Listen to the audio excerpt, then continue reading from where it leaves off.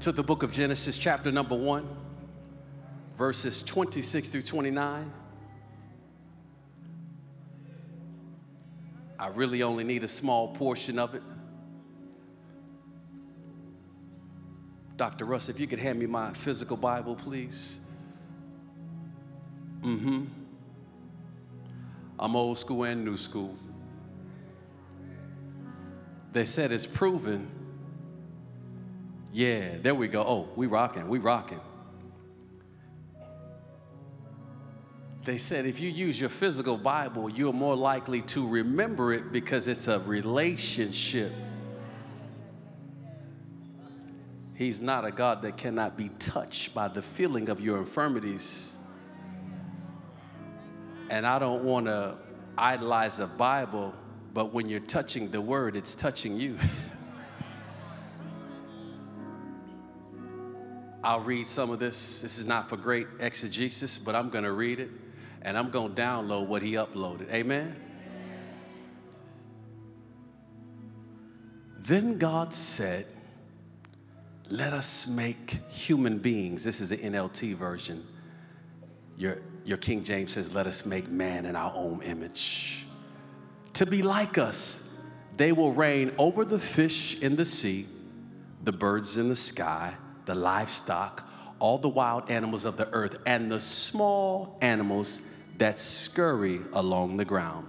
Verse 27. So God created human beings in his own image. You're made like the master.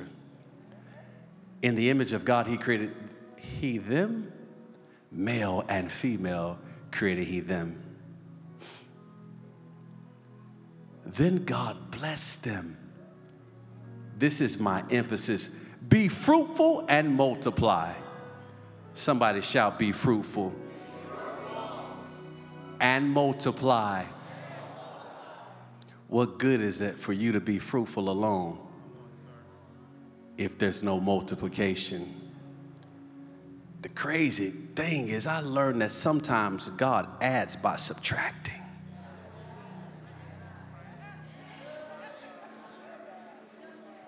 That only hits you if you have ever had to leave somebody only to add some things to your life. And sometimes he multiplies by dividing. He said, you think you need all of that, Gideon? Come here, let me divide it down.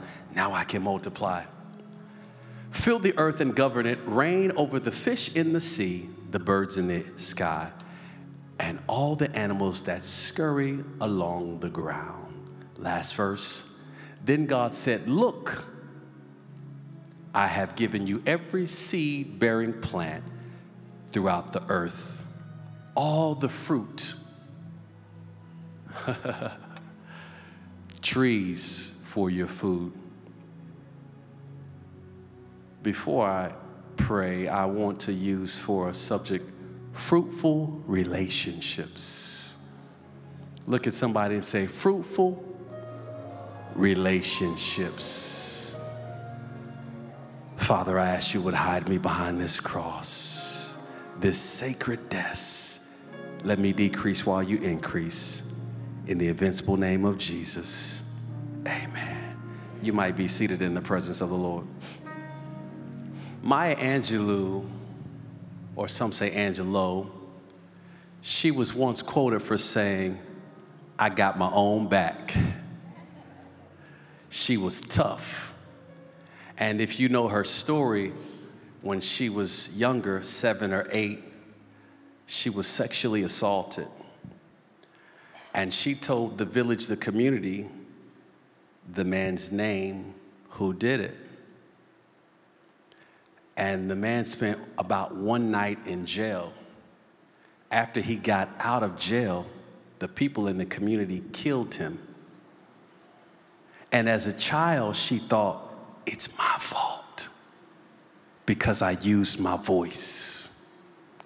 I will never speak again. And she didn't speak until 5 years later.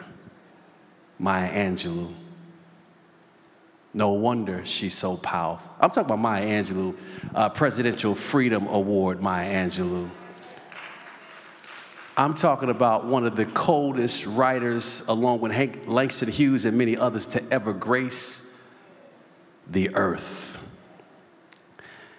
And after reading her story, I thought about you. So I need to tell you something before we start tonight. Before we get started, I need to tell you something very, very, very important. I need you to listen clearly, because I don't know what's trying to shut you up because of what you've been through, but I have a word from the Lord. You are a gift to the world. You can shout for your own self. You are tougher than most people think. You are made by God, sent by God, and God has your back. You are a winner. Oh, nobody else could have survived what you went through. The reason why you're in a class all by yourself is because some of your friends didn't even make it.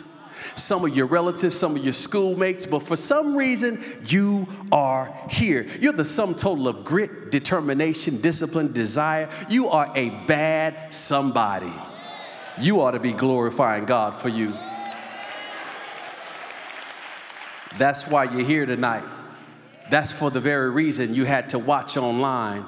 With all the things you've been through, you shouldn't even be here, but because God has favored you, you're the apple of his eye. Oh, I got to get through some Holy Ghost notes, and we're going to work with it, baby. No devil in hell could take you out in 2022 because God has favored you. Good God Almighty. Nothing could stop you from living. You are God's plan, God's dream, God's master plan. You are God's manifestation in the earth. You are bad somebody. Let me tell you something. As one of the associate pastors here, along with Pastor Rob, let me tell you something. I have your back. We got your back, baby. When life takes you low, you come here because we're going to build you up. You're worth more than rubies and gold. You don't understand what I'm saying. You're a diamond in the rough waiting to be polished. You are a champion because your circumstances did not take you out. You are the word of God in action. You are an overcomer. I'm going to keep speaking until you believe it. You are an undiscovered secret weapon in God's army. You are more than you think you are. You are more than people think you are. You are more than your supervisor said. You are more than your ex said.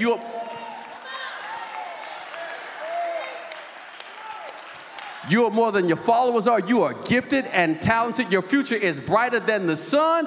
You are Picasso's paintbrush. Lord have mercy. You are Leonardo da Vinci's canvas because God wants to write on you. Lord have mercy. And when he writes on you, he wants to show you off to the world because you, baby, you a bad somebody. I'm going to shout for myself.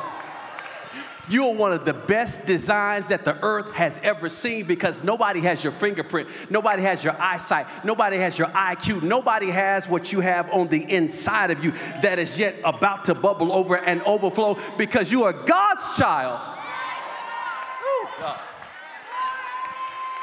Lord, I had a flashback of the devil telling me I wasn't his child. Am I the only one? Am I the only one that the devil tried to convince that you messed up? You've done too much. God will never raise you up. And look at me standing right here right now. What? Look at you. Look at all the stuff that tried to take you out. What? Whoo. Let me calm down for just a moment. I believe in you beyond measure. But as I was praying for you this week, the Lord told me to tell you something. He's got something against you. Lord have mercy. Am I the only one that God just causes to chastise people sometimes? God says he's got something against you. You don't seem to have your own back. Why? Because you are inconsistent in your relationships. Wait, let me say it the way I heard it in my gut. You suck at relationships. God keeps sending blessings and people and opportunities, and for some reason, you keep fumbling. I know it's going to cut. We're going to bleed just a little bit. Keep your jacket on. Nobody will see. And for where God is about to take you, you're going to have to master the art of being fruitful in relationships. I know you don't trust everybody because you've been hurt. But what God's getting ready to do in 2023 was not the old. The new is about to come. Make room. Make room. Every time God blesses you, for some reason, you have trouble maintaining these relationships. But don't worry. We've all been there. God sent us help tonight because he downloaded some things in my spirit to help you in your relationships. Somebody shout, why? First of all, this is 2023. Lord, I'm about to take off running. Y'all don't even know what I'm getting ready to tell y'all. You have no idea. This is the year of divine abundance. This is the year of supernatural favor. This is the year of laser focus. That's why Bishop is trying to get us ready with laser focus, because what's getting ready to happen this year is you're getting ready to be fruitful. And every time you become fruitful, you have to be careful because there are other bees and insects that don't come to cross-pollinate you. They come to take what you have. You just think this is in your year because you're frustrated. Let me tell you something. 2023. Let me back it up. This is Bible study. Let me sit in it for a moment. 2 is the number of agreement. Before we ever even got to Genesis chapter 1, verses 26, on day number 1, God said, let there be light. It was like, light. Day number 2, he separates the firmaments and the clouds. Day number 3, he says, let the dry land appear.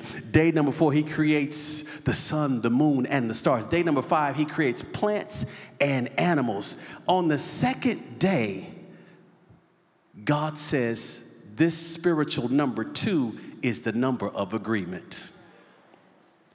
We're in 2023. The number 2 represents agreement. The number 0 is nothing. The number 3 represents a resurrection, a restoration, a renewal, a rebirthing. Walk with me for just a moment. This is 2023. In other words, God is saying, if you will agree over a nothingless situation to agree with me for a resurrection, I will do abundant things in your life. Let me slow it down for the people in the back. The number 2 represents agreement. The number 0 is over a nothingless situation. The number 3 is a resurrection. Come on, 3 days. What? You 3 days, 3 days. So if you will agree over a nothingless situation, 2-0, to agree for resurrection, God will do abundant things in your life. And I started praying, and God said, add up the numbers. 2 plus 0 plus 2 plus 3 equals 7. This is your year to be perfected. Is it 2? Can we walk with it for just? This is your year of perfection. It doesn't mean you're going to be perfect. It means you're going to be growing in spiritual maturity. This is your year to accomplish your dreams. This is your year to buy houses. This is your year to start businesses. This is your year to have wealth beyond measure. This is your year of prosperity. You ought to shout for you. This is your year to help other people because you're going to have an overflow. This is your year to meet new people. This is your year to have the best year you've ever had in your life. That's why you're going to have to be laser focused to bring your best blessings to pass. My assignment tonight is to help prepare you to have fruitful relationships. And though I want to shout, and I might do a little shouting, I got to put something in your spirit. I got to talk to your head. Because for where God is taking you, the people that he sends in your life, you need to know where to put them. For where God is taking you, there's no time for barrenness, only fruitfulness. You had enough barren, am I the only one? You had enough barren seasons. It's time for fruit. No more missed opportunities. No more failed marriages. No more canceling people you don't understand. No more dropping the ball because you didn't get along with somebody. We cannot be fruitful by ourselves. Even nature teaches us in order to have good relationships, we need other people. Even nature teaches us this. You've got to have intimacy. Maya Angelou said, I'll never speak again because the last time I spoke, my intimacy was perverted. And what God wants to do is reverse the curse. What the enemy has been trying to do is to get you to think every time you partner with people, you're doing something wrong. Every time you find negative people and bad people and they take advantage of you, just don't trust people. People are the only thing you got. Pressed down, shaken together, running over, shall men give unto your bosom. How will you be blessed unless it comes through the hand of man? I'm not saying that God doesn't supernaturally provide, but he often uses people. Now, I need you to understand that relationships are everything, and I'm almost where I need to be. But before we talk about outer relationships, can we talk about inner relationship? Every time God gets ready to elevate you, you doubt yourself. Your courage shrinks, and your confidence just sits in the basement of your soul because you don't think you're enough. For some reason, your self-worth starts diminishing because you keep thinking of all the past relationships. But Psalm 139 and 14 says you're fearfully and wonderfully made. You ought to be telling God, marvelous are thy works. Somebody say, I look good. If you don't believe it, nobody else will. Hear me good. This is your season to begin to enjoy your relationship with yourself. The first thing we're going to do in 2023, we're going to allow ourselves to enjoy ourselves. Let me say it another way. You have to look in the mirror and thank God for you. I want to thank me for me. I want to thank me for me. I want to thank me for succeeding. I want to thank me for coming to church. I want to thank me for keeping the job. I want to thank me for starting the business. I want to thank me for putting clothes on my back. You praised everybody else, but do you praise you? Every now and then, listen. Old preacher said, listen, it's a poor dog that don't wag its own tail.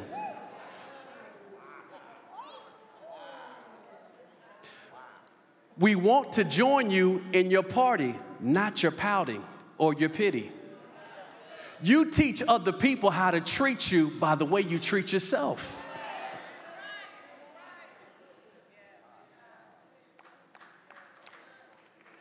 See, let me tell you something. When we meet you, we step into the drama that you've created with your own mind, but we want to bless you. Have you ever wanted to just be a part of somebody's life, but they didn't think that they were good on the inside? I know. Just sit with me for a moment. If you would be honest with yourself, you don't see yourself as high as you need to see yourself. And for some reason, you keep creating this movie called Low Self-Esteem, but we really want to see you win an Oscar on greatness and confidence and faith. But it's going to come with you being fruitful first on the inside. Fix yourself up. Look at somebody, say, fix yourself up. Fix yourself up. Work out. Listen, whatever you got to do, if you got to put on the wig, cut your hair, what do you want to do? You want to grow dreads? You need a taper. You need a fade. Fix yourself up. You don't have money to buy a suit? Go down to the thrift store. Listen, the young people call it thrifting. It's your season to fix you up, shine your shoes, polish up your glasses, do whatever you need to do. Iron your shirt, iron your clothes. You are a bad somebody. You got to treat you right. Take yourself out on a date. Take yourself to a vacation. Write your own book. Write your own journal. Do I have anybody that's willing to treat themselves right? Listen, I went the other day with my wife to get a pedicure. Whew. I had to do it because these dogs were barking. It felt so good. And I said to myself, as men, we don't really always take advantage of taking care of us, but then we blame you. I'll talk about that later. Then we blame you for something that we could have done ourselves. This is your year to do things yourself first. If you treat you right, everything else will come. You have to be intimate with you. You say, well, how am I going to be intimate with me? You need to look on the inside of you and see what is missing and be honest with yourself. You've had enough, listen, you've had enough facades for everybody else. Look deeper. And when you look deeper, fix the thing that you want. You want to lose weight? Lose weight. The first thing we're going to do in 2023 is we're going to work on our relationship with ourselves. Do I have anybody in agreement with me? The second thing we're going to do, which really is the first thing, but the first, taking care of yourself allows you to see God in perspective. The second thing we're going to do, we're going to be intimate with God. We're going to have a fruitful relationship with God. Sometimes we're going to preach and teach, and then other times we're going to slow it down like tonight and dig deeper into his word. This is your year to walk in spiritual maturity. This is your year to put those 2 or 3 scriptures that you know to the side and learn more. No. This is the year to fall on your face and say, God, I need more of you. God, if you bless Moses in Exodus to raise his staff, maybe you can bless me to have a team of co-workers. Maybe you can bless me to have a team of employees. If you bless Joshua to walk in the Jordan and the waters will come up, maybe you're blessing the soul. Everywhere the sole of my foot would tread, you're going to give it to me. No, it's time for you to dig deeper in God's word. You're facing discouragement. You're afraid. You need to pull Psalm 27. The Lord is my light and my salvation. Whom shall I fear? The Lord is the strength of my life. Of whom shall I be afraid? Somebody's coming against you. You need to pull out Psalm 28. You're my fortress. You're my buckler. You're my shield. What? You feel like hiding? You feel like hiding because the enemy's coming at you? Psalm 46, you're my refuge. What? You need to be quoting word day after day after day. And some of you need stuff now. You need to pull Psalm 70. Make haste, make haste, make haste. Deliver me now, God. Do I have any word seekers in here? You need to pull Psalm 20. Lord, the God of Jacob, hear me in the day of trouble. You're going to face some trouble, and you need to know how to call the scripture and put it in context. You're trying to buy property. The earth is the Lord's and the fullness thereof in Psalm 24. No, come on, walk with me. Psalm 25, unto thee will I lift up my soul unto thee. You lifting up your soul to everybody else. Lift up your soul unto God. You ought to be pulling Psalm 1. Blessed is the man who walketh not in the counsel of the ungodly, nor standeth with sinners, nor sit in the seat of the scornful. But his delight is in the law of the Lord, and in his law doth he meditate day and night. We fast forward, and he shall be like a tree planted, oh God, by water, bringing forth his seed in his season. The ungodly are not so, but are like the chaff which the wind drives away. You need to be quoting this word. Psalm 2. Why do the heathen rage? In other words, God, why do I have so many haters and enemies? But if you read Psalm 2, David is saying, I don't know why my enemies keep tripping, because God's going to bless me anyway. You need to pull Psalm 3. Lord, how have they increased that trouble me? It doesn't matter, because it seemed like my haters had babies and they had a family reunion and they all try to come against me, but it doesn't matter because God's got my back. You need to be able to pull Psalm 4 and Psalm 5. Hear me, oh God, attend unto my cry. You need to understand Psalm 6. Don't rebuke me in your anger. God says, I'm not mad at you. I'm pushing you along. I'm allowing the furnace and the heat till you go in the direction that I told you to go. Every time you run into heat, sometimes it's God saying, hold up, back up. You don't have me. Have you ever tried to go in a pathway where God wasn't there? You think I'm lost, but I'm talking about your intimacy with God. Let me pull Psalm 7. In thee will I put my trust. Let me pull Psalm 8. Oh Lord, how excellent is thy name in all the earth. It's time for your praise and worship to go to a whole nother level. You've been saying the same old thank you, Jesus, and glory, hallelujah. Some of you need to be running around the church. Some of you need to start jumping. Some of you need to start fasting. Some of you need to say, God, I thank you. Your praise needs to activate itself. Psalm 9 says, oh God, I'll praise you with my whole heart. You've been praising God, but it hadn't been with your whole heart. So let me pull something. Y'all going to have to pull me back because I done gotten this thing now. Psalm 10. Lord, why do you stand so far for times of trouble? When Psalm 10 is saying that, what it's saying is God says, I'm stepping back because that's my boy. That's my girl. I believe in you. I'm standing back over here because I got trust and faith that you're going to do what I told. Don't take God's absence for the lack of his presence. It may feel like God is absent, but he's a very present help. Oh, there's a text. In the time of trouble. Psalm 12, help, Lord, for the godly man seek the faithful fellow among the children of men. Psalm 13, how long, oh God? Some of you say, how long? When is it going to happen? How long, how long, how long? God says, when I say it's time, no devil in hell can stop it. When God says it's time, wait a minute, I think it's time, 2023. This is a year for you to agree over nothing in the situation, to agree for a resurrection. It's time. I dare you to shout, it's time.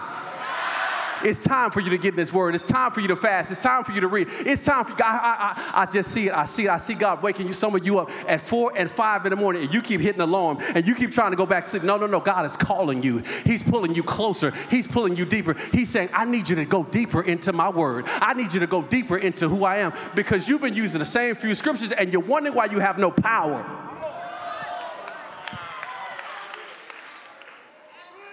And you worried about the world. Psalm 14 says the fool have said in his heart that there is no God. Those are fools. They'll repent in a minute. Psalm 15, listen, who shall joy in the holy hill of God?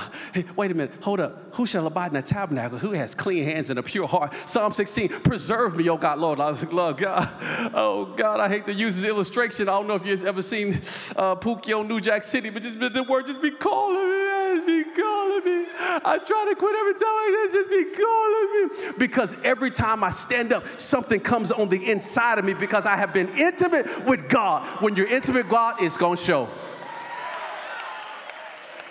It is going to show. Even David sees the coming of the crucifixion. My God, why hast thou forsaken me? Psalm 22. When you get to Psalm 23, this is what I said when I met my wife. The Lord is my shepherd, and I see what I want. I'm sorry. That was for the single people.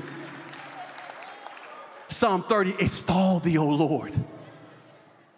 Psalm 29, worship the Lord in the beauty of his holiness. Am I losing you? We okay? Because when you start reading Psalms and Proverbs and you tag team, nothing shall be impossible for you, but you've got to do the work.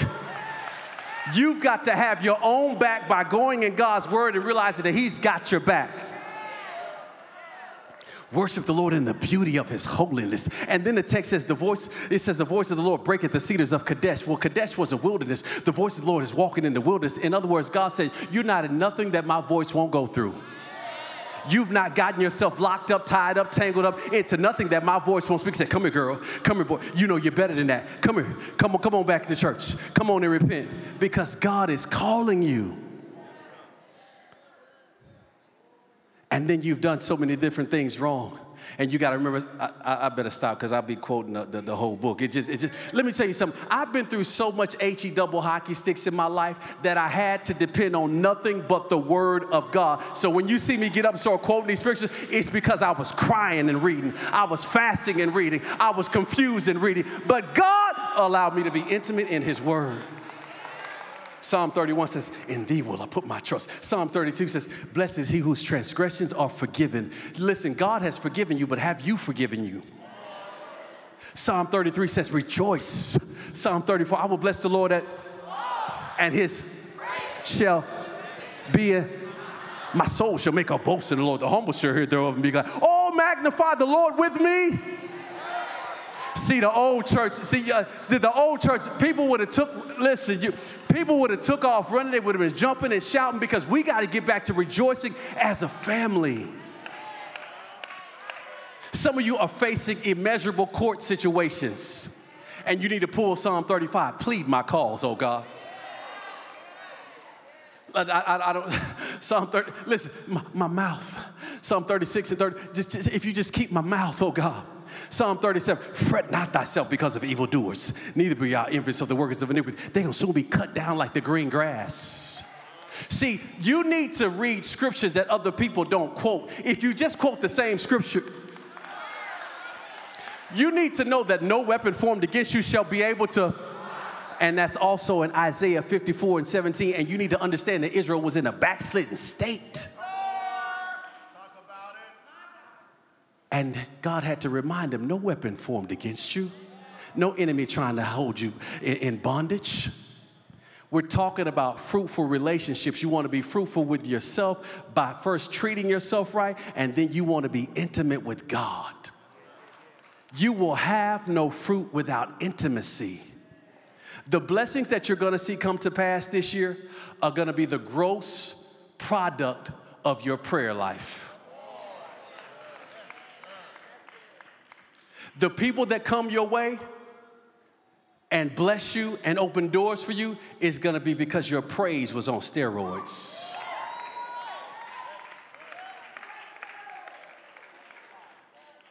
You've got to be intimate with God. I'm not saying you need to know all 31,102 verses, but I'm just crazy to believe him. I'm not saying that you need to know that Genesis has 38,826 words. I'm just trying to tell you that I want to get to know the master. I'm not telling you that you got to know that the book of Revelation has 11,982 words. I'm just trying to get to know the master. I want to know everything about him. Everything. I want to know the 19,000 words in the book of John. I want to know the master. I want to know the 24,250 words in the book of Acts. I want to know the master. I want to know the 24 chapters of the book of Luke. They touched the hem of his garment. I want to know, oh God, anybody want to know him? Oh God, it's getting good to me, Lord. Easy E, I hear you in my spirit. I'm getting high off my own supply. I got so much other stuff to tell you, but oh God, you need to understand that the 28 chapters of the book of Matthew, so-and-so begat, so-and-so begat, so-and-so begat, so-and-so, because it's talking about the genealogy, and it's speaking to the Jews, because the Jews were saying, where your mom and them from? Where your dad and them from? Because your legacy has a heritage. And some of you don't like your families, but we're going to deal with that because God's telling you to dig deeper. Dig deeper. Some of your family members you're going to lead to the Lord, but you got to dig deeper. You got to dig deeper. Some of your family members you're going to have to repent yourself because you've done some wrong too, and you're going to have to forgive. You got to have deep. You're going to have to dig deeper, deeper, deeper, deeper. Well, I'm out here now. The book of Mark, 16 chapters, using 40 plus words like straightway, and immediately Jesus did this or that. In other words, it doesn't take a long time for God to bless you. He said straightway, immediately, it's coming, it's coming, it's coming, it's coming. See, you've been praying the same old prayer and you've been walking away doubting, but this is not a season for you to even pray about some things you've already prayed about. It's a season for you to just believe and walk into it. Let me show you something. I invest a little bit. I study a little bit. And I noticed with the Dow Jones, S&P 500, Russell 2000, and so many others, I noticed that when the stock market goes down, let me put my money out. Anybody ever been there? Don't lie. Spirit of prophecy gonna come. And you want to pull your money out. So one person says, I'm losing everything. So they cash out their stocks for 10% of what it could have been worth if they just waited. But another person said, I lost a little money today, but you know what? Everything's on sale. And it's going to go back up. You need to know that it's your season of going up, and everything that you put in the ground is coming back up. Who am I talking to?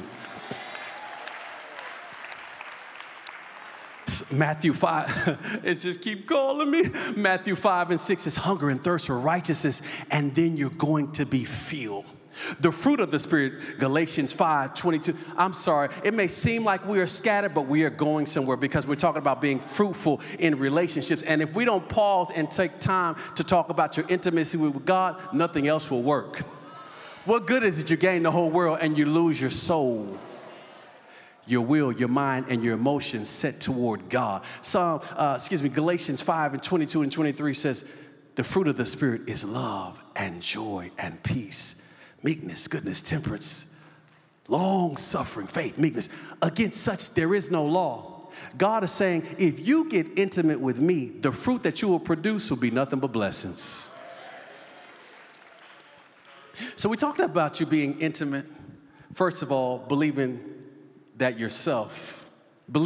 yourself, seeing yourself better than you are. Number two, the most important thing is our relationship with God. Because when God is the boss, that takes stress off me. Oh, I got it now. That's what I just saw in this. You know what I just saw in the Spirit? Some of you are afraid to proclaim and name things and prophesy things because you think you got to cover for God. God said, you don't have to cover for me. Just stand on my word and believe me. And when it comes to pass, every doubter, every naysayer, everybody that talked about you, everybody that said you were a fool, let me tell you something. You're going to be blessed and highly favored. Now, we do real good when it comes to God. And some of you treat yourselves real good. But when it comes to this relationships with people, this eros, this love relationships, we're seeing divorce 55% in the church. And we're seeing that we don't really understand each other. And God was talking to me this week.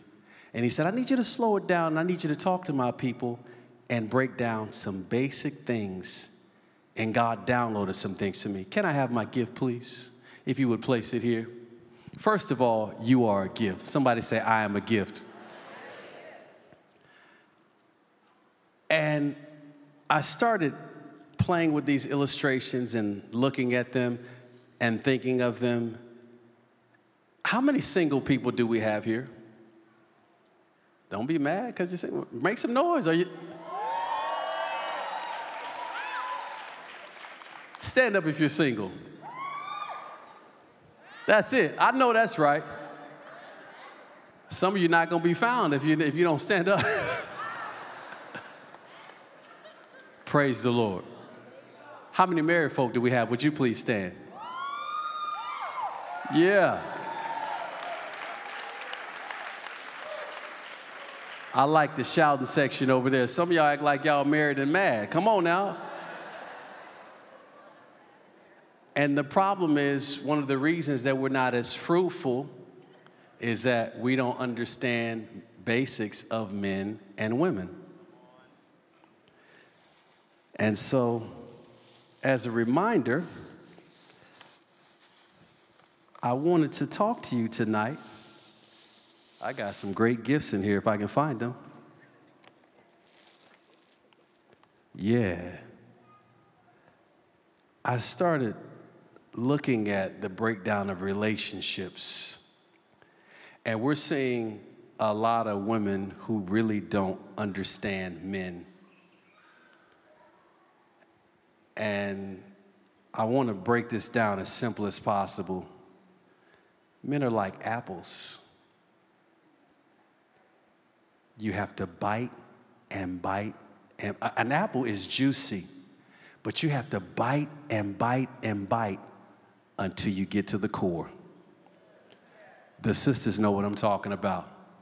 You've been with him for months and years, and you keep finding secrets that he didn't expose to you because he kept them at his core. The brother's not going to back me up. Because we figure we only got a few seeds inside, so we keep them to ourselves until we trust a woman who is able to handle it. The thing that's missing off this apple is a stem. For the single sisters and a lot of married women as well, what you have to understand is that the apple has a larger stem. That stem is a connection to the branch. That stem, to me, represents the father. And because you don't know his relationship with his father or his past relationship with his father, whoever raised him, you don't understand him. If you want to understand, can I give our secrets away? Brothers, can I give our secrets away? Sisters, if you want to understand a man, check the stem. Did his father stay? Did his father leave? What's keeping me from discovering the inside of the core? You don't believe it at the core. Let me show you something. I started to bring a knife out here, but security would have beat me up.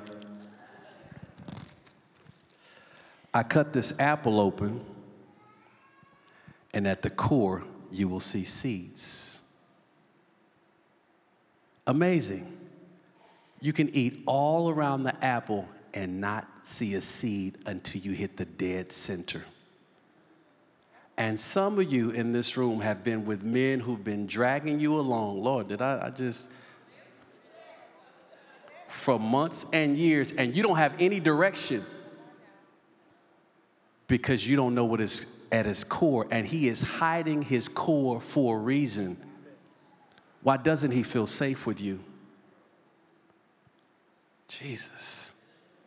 Yeah, the Potter's house is at its best when you're listening. What's the reason that he's not sharing with you his real visions and dreams? Has your mouth backed it away? Don't be mad at me. I'm gonna get to the sisters in a minute, but I'm gonna get to the brothers in a minute. Let me talk right now, because let me tell you something. At this core are the deepest secrets, but it's also the deepest dreams. This apple has seeds on the inside, not the outside. This skin, it's really smooth. And you say, he got an attitude. He just, because he's got a thin layer before somebody gets to him. That's quiet. Some of the brothers like, no, don't say no more. Don't say no more. Because what good is it for God to bless you if you don't understand people that you're going to be around? And I thought that it was over, and then the Lord said, look at this. This is when I scan this price tag, this sticker, it tells me how much the apple is worth. And what you don't realize, sisters, is that the last woman put a label on how much he was worth. And because she put a label on how much he was worth, how far he could go, she didn't push him like you can push him. That's why he's keeping his dark secrets at his core, because somebody labeled him something. But with the same mouth that sometimes you don't mean to, you overtalk, you can use to build up. Because in order to get to the core, you've got to change the price tag. If I was really biting this apple and cutting it up, you wouldn't be able to see the sticker on the outside. Because it's not about the outside. You need to see the potential on the inside. Now, brothers, it's not that every woman overtalks or so has a bad mouth. Sometimes we don't value ourselves like we need to. Sometimes we have placed the very sticker on us that we say is her mouth. Is it her mouth, or is it your reflection of what you think about yourself? Is it her mouth, or is it you comparing yourself to other men? Is it your mouth? Brothers, are y'all gonna leave me out here? Brothers, make some noise if I'm telling the truth. Or you can make some noise if you're mad at me as well, but I'm gonna tell it anyway. But I can't stop there, because in this, yeah, to me, women are like oranges. I'm gonna work it out, brothers. I'm gonna work it out.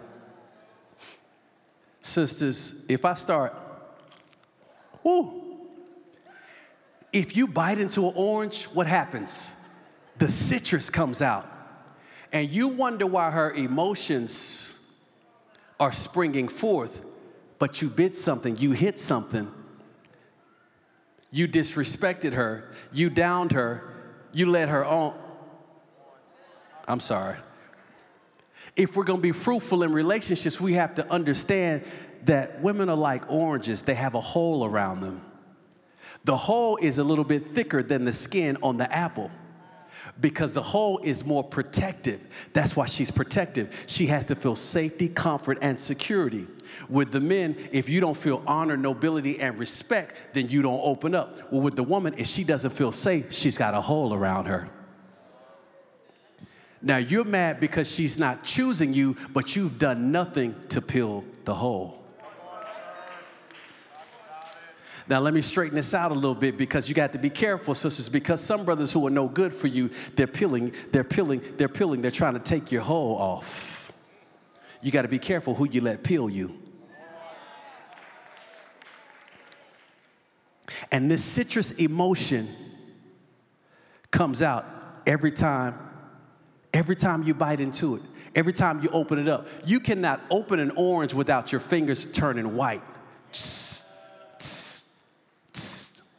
It's going to come out. It's going to come out. We speak peace in every situation. It's going to come out. Why is it going to come out? Because this hole is for protection. Sisters, don't open up to men too easily. Make him work for it. A real man is a hunter. A real man is a chaser. Stop choosing men. It's his job to choose you. It's his job to find you. Give him something to work for. Because we like goals as men. Build me a house. Take me on a date. You have to begin to set goals for yourself. But if you open up your hole too easily and let him peel you, he will disrespect you. Men, we're not the only ones who don't like to be disrespected. Now, here's the thing about an orange. This orange, if I were to open it up, it's different than an apple. You don't believe? Let me show you. Let me show you something here. You know how I know it's different? Because an orange has slices. I'm going to work this. The orange has slices. Now, I just cut down the middle of a slice so you can see it. This is why one brother can damage you and another new man come along and you a brand new woman because he didn't see your value. Let me let it sink in. One man can treat you one way and you feel depressed, you feel down. Who am I talking to? Come on. You ever had a bad relationship? You ever had a bad breakup? He didn't see your value. He didn't see your self-worth. But let me tell you something. An orange is different than an apple. Typically, the orange has seeds in different slices. In other words, one brother can take one slice, but you got a whole nother slice. Never let what he did to you break you because you got a whole nother slice. There's a whole nother woman in you. There's a whole nother girl in you. There's a whole nother vision in you. He had you thinking you were down, you were fat, you were ugly, but all of a sudden another man, come on, say, one man's trash is another man's treasure. What? Fine as you are? What? He did what? Come here, girl. Because you got seeds in every slice. Never underestimate the beauty of who you are. And this is our season to cross-pollinate. We're just slowing it down a little bit this year. And when you have an apple, it's open, and an orange. Before I go to marriage, let me slow down for the single people. Marriage is not always the goal. It's not the goal. Intimacy is the goal. Marriage is ministry in hiding. It doesn't mean that every couple will preach or teach, but what it does mean is that the person you connect with, you're supposed to minister to the world with. We are all, this is why I'm talking to you about Bible, we are all ministers of reconciliation.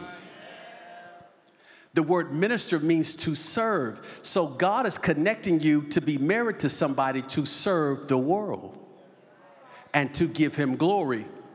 So be careful for connecting with somebody because he's handsome or she's fine, because y'all look good together, because you can make a lot of money together. No. This has to be purpose as well. Now, brothers, I know that we are very visual, and we like to look to see how that orange is going to look. But I've seen the prettiest women in the world break a strong man's heart.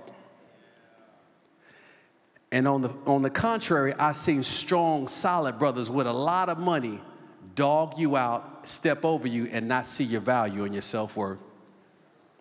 When you take this orange, I can't prove this, excuse me, when you take this orange and when you take this apple, I can't prove it, but as I was studying, they believe this fruit came from South Philippines, Southeast Asia. They believe it was the first time that they started discovering it. To me, an orange and an apple mixed together looks like a mango. Y'all hungry, aren't you? It's got a little bit of red, a little bit of green, a little bit of orange, because there are green apples and there are red apples. To me, the mango is like a cross-pollination of an apple and an orange. To me, what the mango represents is the family coming together. An orange and an apple have about 10 seeds. The orange has seeds in there, different slices, so you can slice it through, you can see seeds in different slices. And the apple has seeds at its core, but the mango, it's got one seed on the inside. Where my married people at? If you're not on one accord with your spouse, what good is the marriage? You're thinking one thing, he's thinking something else. You're thinking one thing, she's thinking something else. And you're wondering why the kids are in disarray, because this cross-pollination causes for one seed. If I were to open this mango, you would see a seed, and inside of that seed is a seed. If you open a mango, there is a seed, and if you open that seed up, there is a seed on the inside of that seed. In other words, if you cover your family, you will produce on the inside of your family, and it will translate to other generations. It's about purpose, destiny, and legacy. Purpose is why God created you. Destiny is what you're supposed to be walking into, what you're supposed to be doing with that purpose. And legacy is what you leave to the next generation. The mango is a prime example of the seed on the inside of the seed. Is this making sense to you? But we can't just stop at men and women, because men and women, they come from families. The family is similar to a mango. Marriage is similar to a mango. And I thought about the family. And for some reason, the family reminded me of a carrot. Y'all say, what are you going to do with this? The carrot, if you study it, has strong composites of vitamin A, which helps the eyesight. Come on, you ever seen Bugs Bunny? And I said, God, why would you tell me to talk to them about a carrot? And he said, tell them to stop forsaking their families for the new people that they meet. You allowed him to pull you away from your family. You allowed her to control you. And now you and your mother and your father are on one accord, because your family is your eyesight and your insight. Let me say it another way. Your family can recognize drama at the door. That's why the devil wants you to be mad at your family. That's why the devil wants broken relationships with you and your family. You know why he wants that? So that there's no eyesight and insight into the relationships. Sisters, if your father is living, if your father's not living, find an uncle, find a big brother, find a pastor. Run that man by your father, your uncle, or your pastor. Let somebody else see him.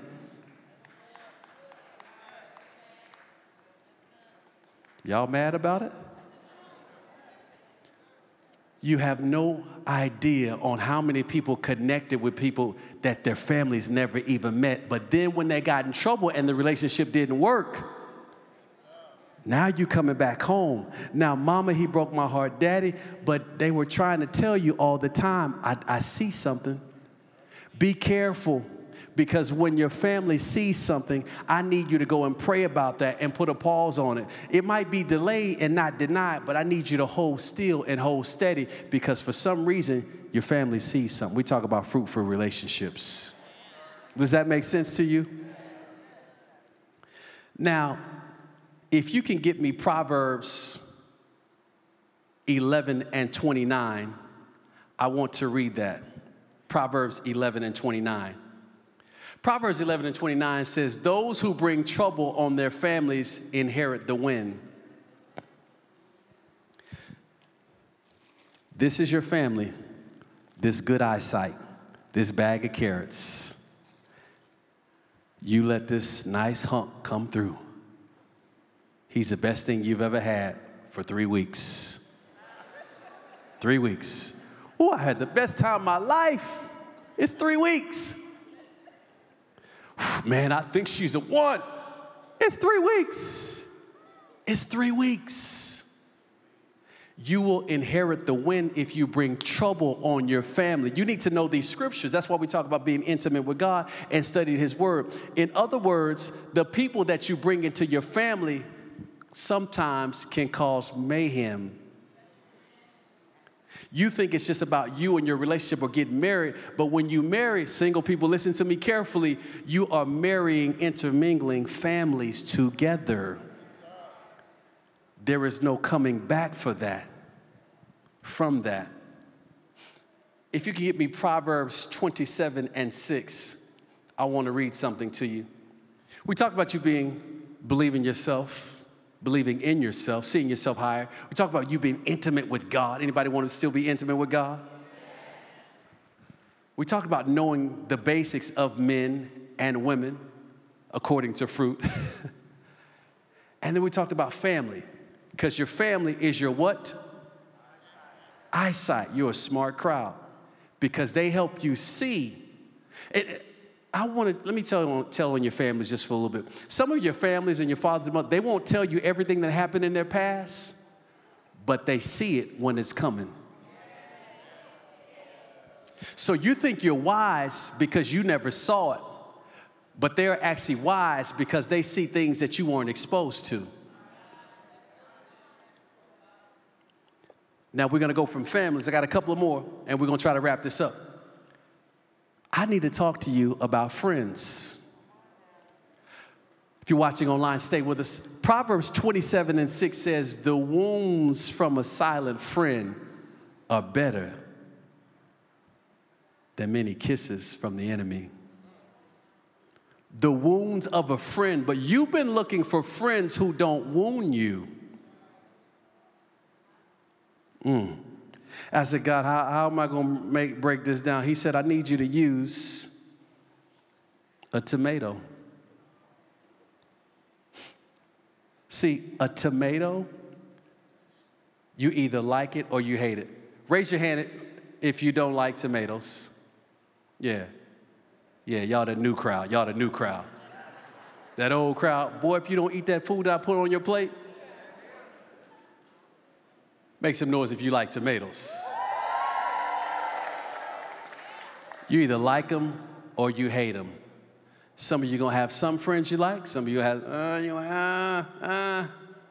But tomatoes have to be sliced to be used. Very rarely do I see people just eating tomatoes. In this country, you can put salt and pepper on it. You can do some other things, right? Tomatoes typically are sliced before they're put on a hamburger. And the reason you slice this is because you're trying to get to the core nutrients of the tomato. Most people, y'all don't really like that top part of the tomato. You throw that away, or the bottom part. But it's the middle that you're trying to get to. In this season, in order for you to be fruitful with your friends, you're going to have to see who they really are. Stop calling everybody your friend that you haven't cut yet or that hasn't cut you. Or y'all were the best of friends until trouble hit. You were the best of the friends until you had to address a real issue. You're the best of friends until somebody came against you. You're the best of friends until somebody talked to your friend about you and your friend didn't stand up for you. You're like, whoa, whoa, are we really friends? You were the best of friends until your friend pulled you aside and said, hey, I don't really think that was cool. You were really wrong. A real friend will cut you. A real friend will wound you. A real friend, if I cut this tomato, it's going to be so juicy. Because a real friend has an impact and an impression on you that you cannot forget. I'm talking about a real friend, not these fair weather friends we have. Friends, like tomatoes, there's a cut. Two more things I need to talk to you about. Co-workers and colleagues. Somebody said, talk to me. I had an argument today in the cubicle. We're talking about fruitful relationships. Now, to me, I'm trying to wrap this up. To me, friends are like tomatoes, but coworkers and colleagues, they're really either strawberries or lemons.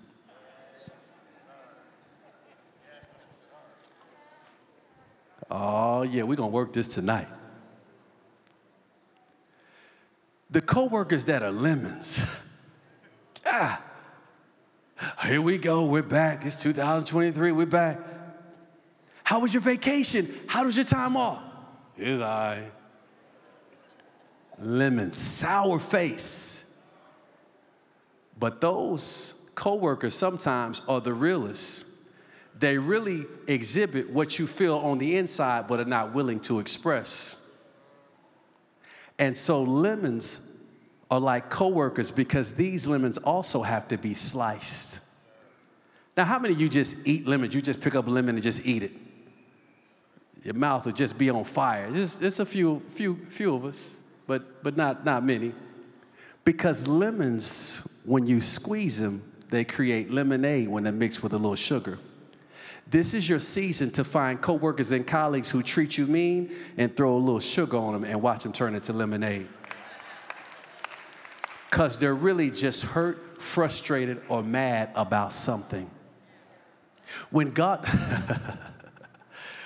listen, when God created Adam and Eve, we don't see the coworkers come in because they weren't supposed to work. We're like, is this a part of the curse? What is this? What is this? I'm going to tie it back into the text in just a moment. Because lemons are sour. Your coworkers are either sour or they're what? They're sour or they're sweet. Now, I can't open these strawberries because if I do, it's just, I said I can't.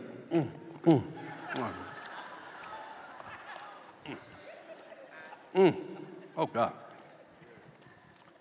You watching online? Hold on just a moment. Just,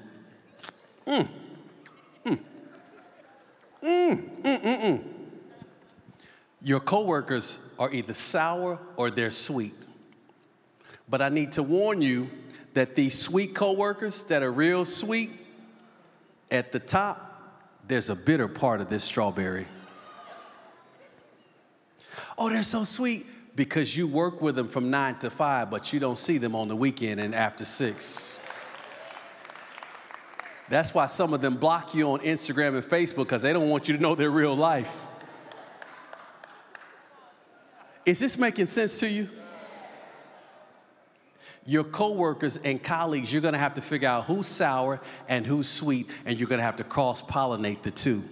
Because you just don't need sweet people. Enough sweets will make you sick. You just don't need sour people. You're going to have to be able to bring these people together in order to get your vision accomplished in relationships. Does that make sense? The last and final thing I believe I want to talk to you about, a couple of things here. Your clients and your customers. How many of you believe in God for business this year? I'm telling you, I believe that this is a year that you open up your LLC. I believe that this is a year that you start an S Corp, a C Corp. I believe that this is a year that you go from sole proprietorship and DBA to joint ventures. I believe that this is the year for you to connect with people who are going somewhere. I believe that this is the year for you to have prosperity and abundance. I believe that this is really the year for you to open up real estate. I believe that this is the year for you to have clients and customers around the world. I believe that this is a year that your business begins to explode. I believe that this is a year that some of you are going to quit your jobs. I believe that this is a year some of you are going to retire. I believe that this is the year for abundant favor and wealth to come to you. Oh, shout if it's your year. But there's a few things you got to understand.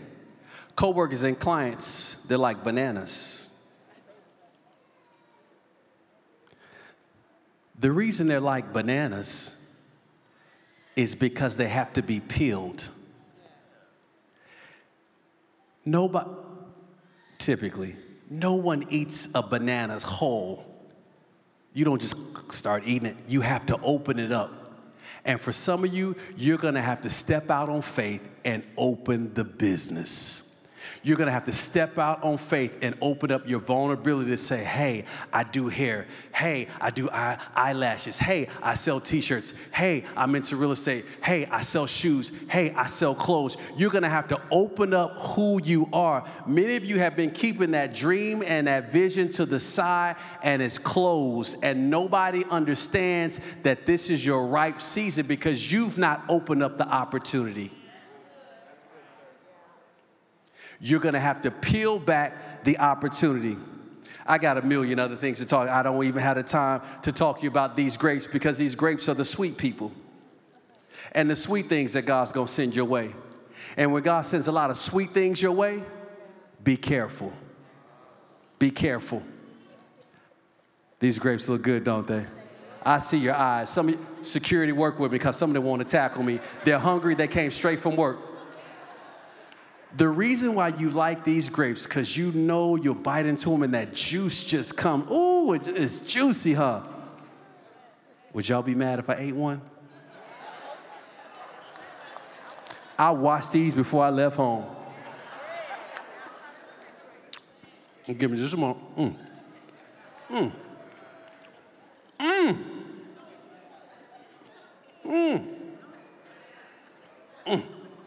Let me get just one more. You know what these grapes represent? You're going to get sweet things, but sometimes there's a crushing. These grapes have to be crushed to create wine. It won't just be easy peasy this 2023 year. That's why we had to slow down the service and just talk to your heart and to your mind, because there's got to be some squeezing, some crushing, and some crunching. And I noticed when I ate the grape, on the inside it was a slight seed, but it was edible. Oh, it was edible. Oh, it was good. Oh, yeah, it was real good. And the reason why you'll easily eat these grapes, because they look good on the outside and they taste good on the inside. But I got to warn you, God may send some kiwis your way. What do kiwis represent?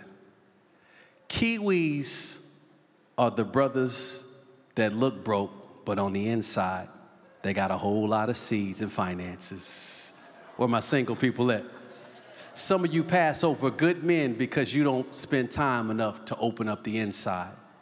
Some of you brothers say you're looking for your wife, but you didn't find her because you didn't take the time to allow her to feel safe and secure. So she didn't open up to you, and you didn't realize that if I open this kiwi up, it looks juicy. It looks great. On the outside, this is burry, looks bad, looks ugly, but on the inside, it's juicy. What is God telling you to open up? Some of you, to other people, look like you were the outside of this kiwi, but on the inside, you were juicy.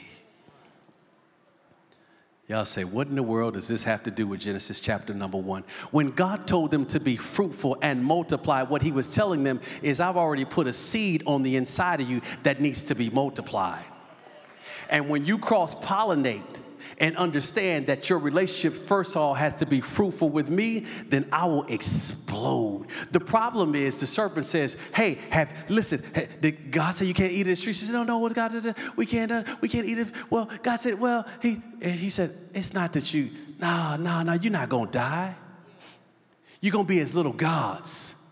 Now watch this as I close. She says, it was good for food, lust of the flesh.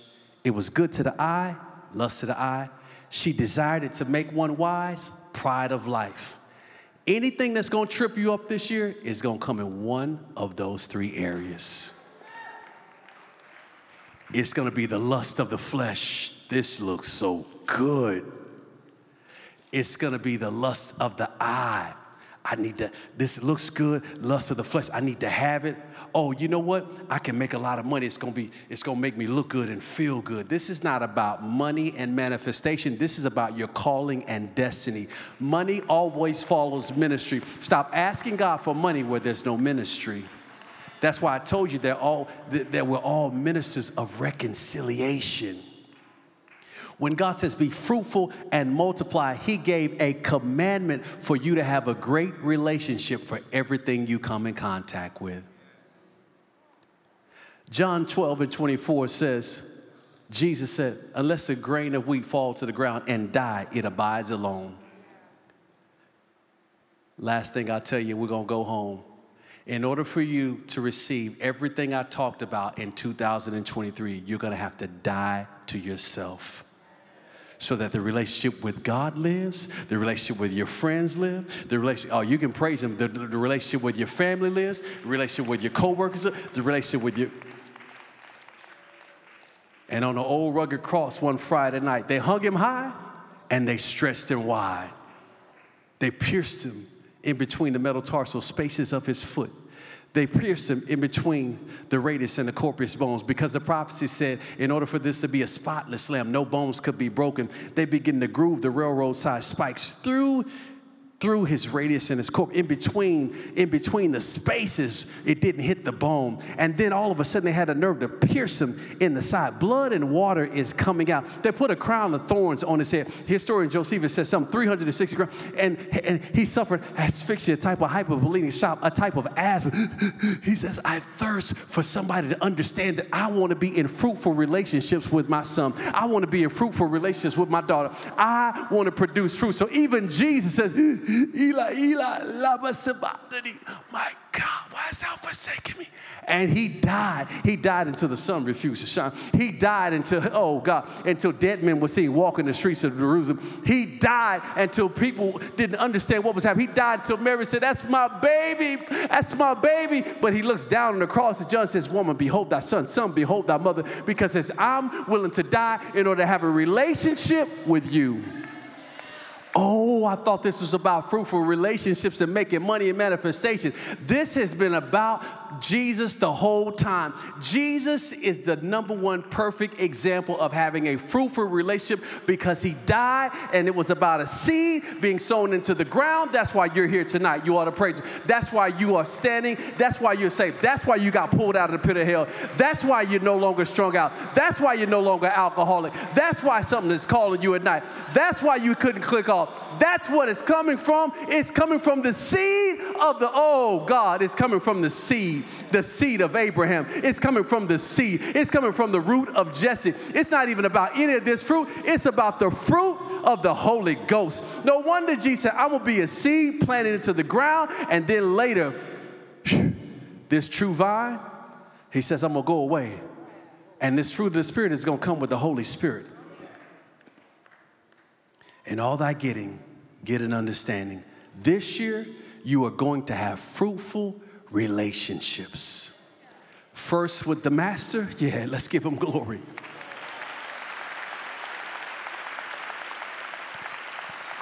You're going to have a better vision of yourself. You're going to have a better relationship with your Bible. And as we close, I don't know who I'm talking to. Some of you, go meet the man of your dreams this year. Some of you, you're going to find the woman you've been looking for who really appreciates your hard work and sweat equity. and you are going to create a family. And for those of you who've been struggling at work, you want to quit, you want to collapse, you like the job, but you don't like the people. God's going to show you how to take the sour and mix it with the sweet. God's going to take that banana type anointing and show you how to open up who you really are and create endless wealth.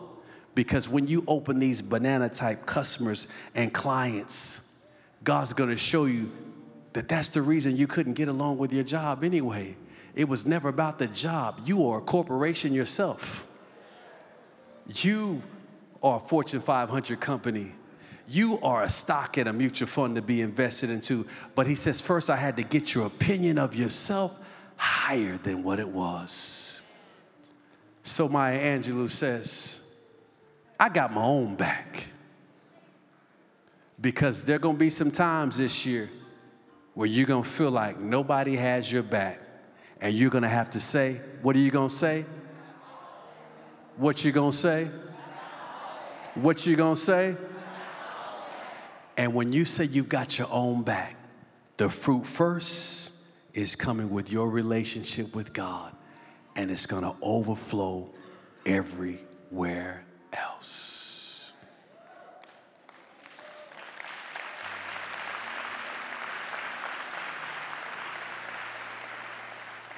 Then we say the fruit of the Spirit is love and joy and peace and goodness and temperance. Everybody standing.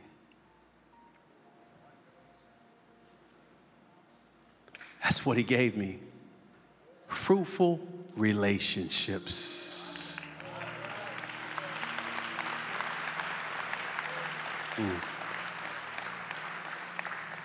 I hope you realize that you're a gift. You're a gift that's just unwrapped. It's going to take the right person to unwrap and unravel who you are. But you could help by valuing yourself. This brief moment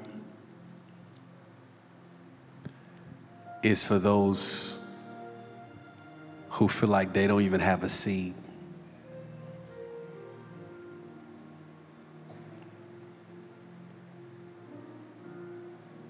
I want to pray for people as we close who don't even feel like they have a seed. If you've never accepted Jesus Christ as your Lord and Savior, we've got plenty of elders and ministers to pray with you, because you don't even qualify for the blessing to be fruitful unless you first receive the seed of God's word. And unless you first accepted Jesus Christ as your Lord and Savior. Last thing, I just want to pray for people who feel seedless. If I've done my job, you don't feel seedless. But I want to make sure that we are covered. Some of you will never see the apple the same again. You'll never see the orange the same again. You'll never see the grape or the banana the same again. Or the mango. I didn't even get to the blueberries. The blueberries are the people and the friends that you're going to need to surround yourself with,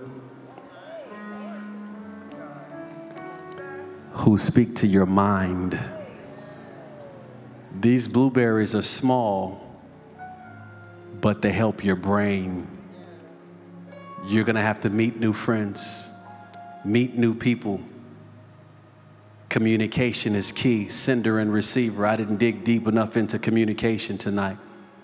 You're going to have to learn how to communicate with people who are not like you, because God wants to bless you this year. This is your year. This is your year. This is your year of abundance. This is your year to have fruitful relationships. This is your year. Father, I've given your people what you told me.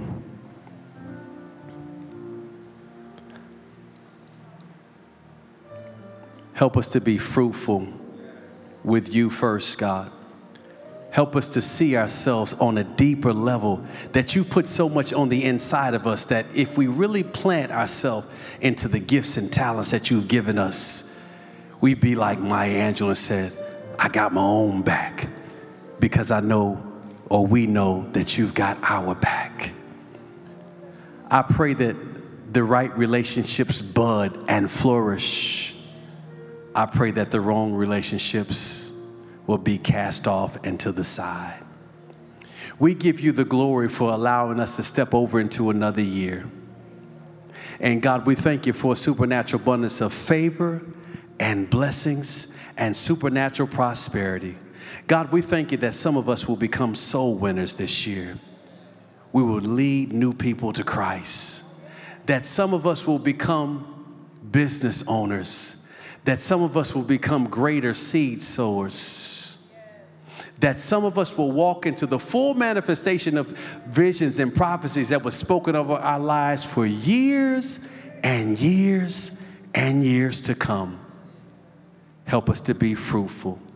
We surrender ourselves to you, and we start the first Wednesday of this year off with the praise and glory, giving you honor for fruitful relationships.